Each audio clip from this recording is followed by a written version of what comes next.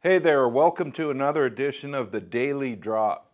In Psalm 101, King David is speaking to the Lord, and he said he was determined to maintain purity in his empire by removing wickedness from himself, his court, and his capital. When justice prevailed, the Lord would be pleased to dwell in their midst. So in a sense, this psalm is a charter by which David ruled under God. In verse 1, David sings of God's loyal love and justice. He says, I will sing of steadfast love and justice. To you, O Lord, I will make music. You know, David sang to the Lord of the Lord's qualities. You know, his qualities of love, hesed, his immovable love. And he spoke of his justice. I think this is a good moment to just pause and ask the question, what kind of music do you listen to? Does the music have words that speak of the qualities of the Lord? Or is it music that speaks of the world and all that it offers? What we sing has a lot to do with where our heart is. David chose to sing of the qualities of the Lord. Well, in verse 2, David speaks of his personal integrity. Listen to what he says. He says, I will ponder the way that is blameless.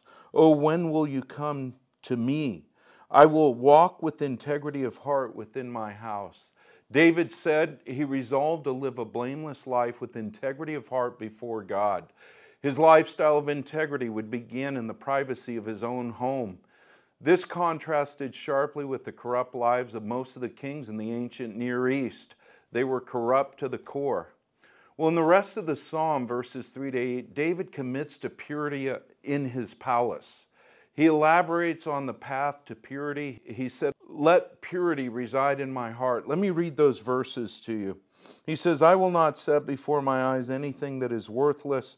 I hate the work of those who fall away. It shall not cling to me. A perverse heart shall be far from me. I will know nothing of evil. Whoever slanders his neighbor secretly, I will destroy. Whoever has a haughty look and an arrogant heart, I will not endure. I will look with favor on the faithful in the land, that they may dwell with me. He who walks in the way that is blameless shall minister to me. No one who practices deceit shall dwell in my house. No one who utters lies shall continue before my eyes. Morning by morning I will destroy all the wicked in the land, cutting off the evildoers from the city of the Lord. You know, I just want to say that God calls us to a life of purity, and it's becoming increasingly more difficult as the world becomes increasingly more evil around us. But yet God calls His people to live in purity, integrity in the house, integrity of the heart before the Lord, but also purity to those around us. So I just want to encourage you this morning that as you look at Psalm 101, as you begin to read that psalm and you contemplate all that it says, take away with you, I determine to live in purity before the Lord. I want others to see my pure life. I want to reflect the glory of God. I want to reflect the integrity of the Lord. I want to display what His Word declares. I want to draw out a path in my life that would bring others into the kingdom of God, that they would look at you and that they would say, hey, that guy's different. He doesn't engage in the conversations we engage in. He doesn't engage in the shows that we watch or find entertainment from things of the world, but he is determined to live with purity. And that speaks loudly to people.